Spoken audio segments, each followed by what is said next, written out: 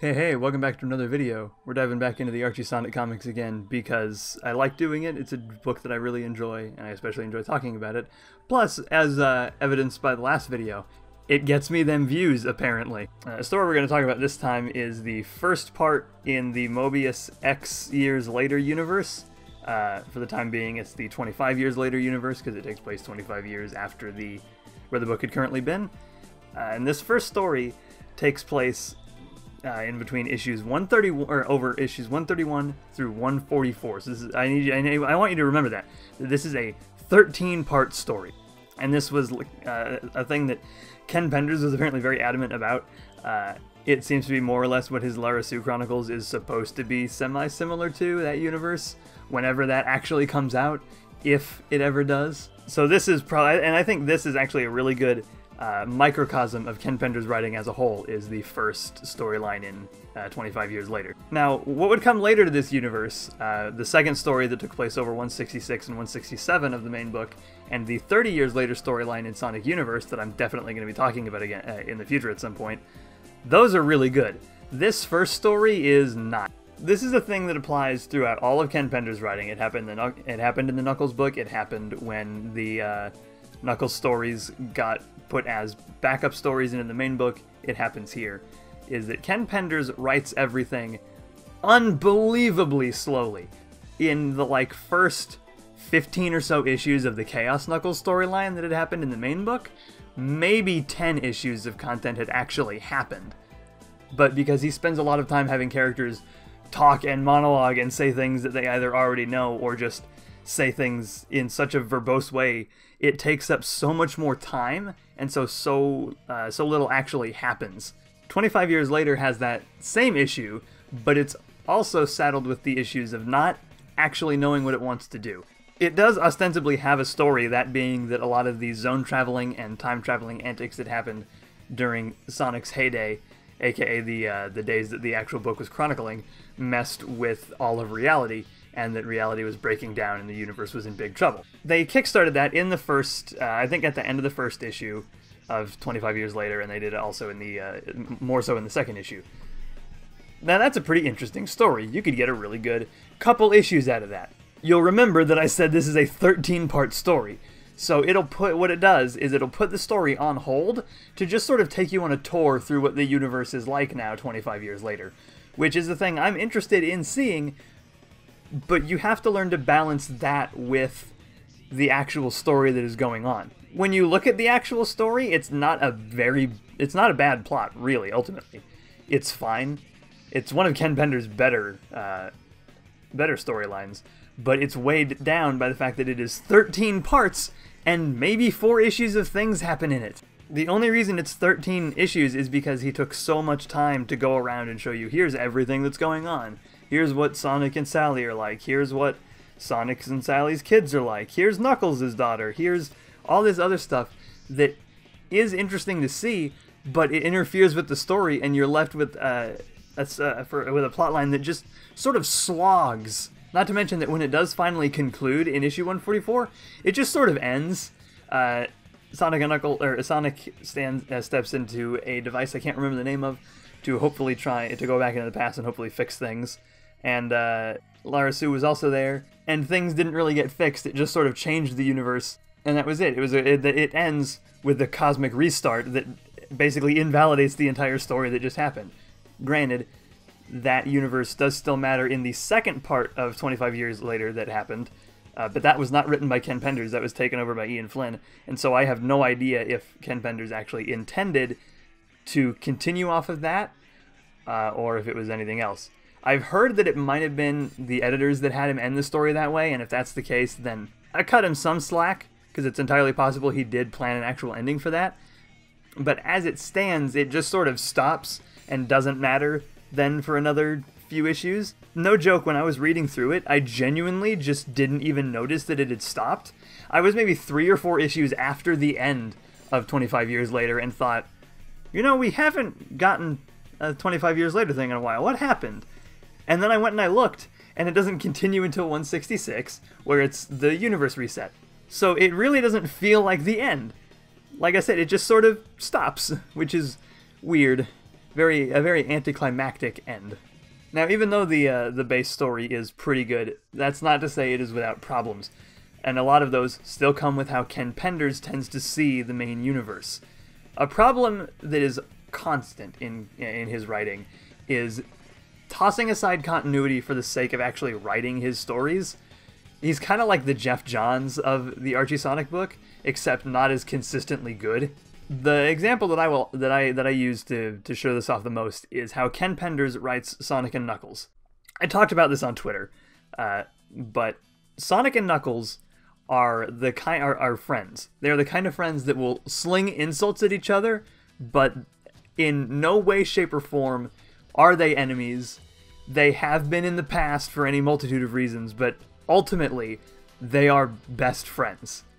Ken Penders seems under the impression that they hate each other, and he writes them in 25 Years Later as constantly bickering, and these two guys that cannot get along with each other in any capacity, which could not be farther from the truth of their relationship. Granted, they butt heads a lot, but still, they're not full-on arch enemies, hate each other kind of thing. In this, Ken Penders writes them as working together just because they have to, but if they had a chance, if they had a choice, they wouldn't bother, which, as I've said, is just not how the two act. And so you have a lot of Sonic and Knuckles just shouting and yelling at each other, and you have Sally and Julie-Su talking about how Sonic and Knuckles have never really gotten along, which is a complete load. Not just in the comics, but also in the games, not counting, the times that Knuckles has been tricked by Eggman, but still, that's just a thing that's always, I think, been 100% wrong about his writing, is that he doesn't really pay attention to actual continuity or character relationships. I can't immediately remember if it was his idea or somebody else's to make Mina and Tails married in 25 Years Later, but regardless, it is a thing that doesn't make any sense. I'm not going to saddle the blame on him because, like I said, I don't remember if it was him or if that was Ian Flynn later. So we'll just say that that's a thing that exists in the 25 Years Later universe that doesn't make sense. Most of the other character relationships, they work. Knuckles and Julie-Su were already a thing. Sonic and Sally, granted, had more or less in the middle of the 25 Years Later arc been dismantled because of the complete disaster that was issue 134, that, believe me, will get its time, but ultimately it was a relationship that did make sense. That's really the major character dynamic that Ken Penders seems to completely misunderstand, but that he stood by every time he wrote anything.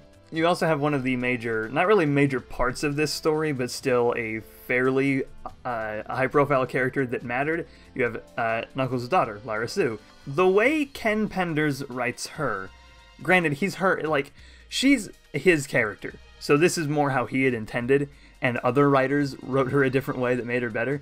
She's like 16, and she acts like a whiny child. No joke. Knuckles in the 25 Years Later timeline is adamant about not wanting his daughter to be a guardian, that how there really shouldn't be guardians anymore. Lara-Su's response to this is to lock herself in the bathroom, cry about it, and literally say, "I want to be a guardian," like she's 4. Ken Penders' Lara-Su is an annoying, whiny brat. And considering that she's supposed to be the major cornerstone of likely his plans for this entire universe, and probably the Lara-Su Chronicles, it really does kind of dismantle the whole thing. It's hard to care about her, because she's horrifically annoying. She has a couple of good moments in this, and believe me, later on, I fucking love Lara-Su as a character. She's one of the best of the Archie Comics original cast. But as she's written by Ken Penders, oh man, I hate her so much. I'll touch more on this probably when I talk about the other part of 25 Years Later in a separate video. But the way I compare Ken Penders' Lara-Su to how Ian Flynn wrote Lara-Su later is Ken Penders' Lara-Su's greatest weapon is whining until she gets her way. Ian Flynn's Lara-Su's greatest weapon is chaos control. That is the best way to illustrate the difference between the two. The art throughout the entire book was done mostly by Stephen Butler, I believe. If I'm wrong, then I have a correction on screen, but I'm pretty sure it was Stephen Butler. He's hit or miss. Generally, though, in this storyline, he tends to be pretty good. There's weird faces, there's odd odd proportions. He seems to have a lot of problems with Sonic's eyes, where they'll just generally look kind of strange. But overall, he's one of the better artists the book did have for a while, much as I liked to complain about him. And he does fine on this one. I think that's really about all I have to say about this particular part of 25 Years Later. It's a fine storyline if it were 4 issues or 5 issues and actually just told its story, but it gets derailed by just taking you on a world tour to show you all these things that are different in the future that are interesting, but definitely should not be the point of this, because they, something I didn't mention for some reason, they stress when they bring up the universe is falling apart thing because of time travel is a very time-sensitive thing.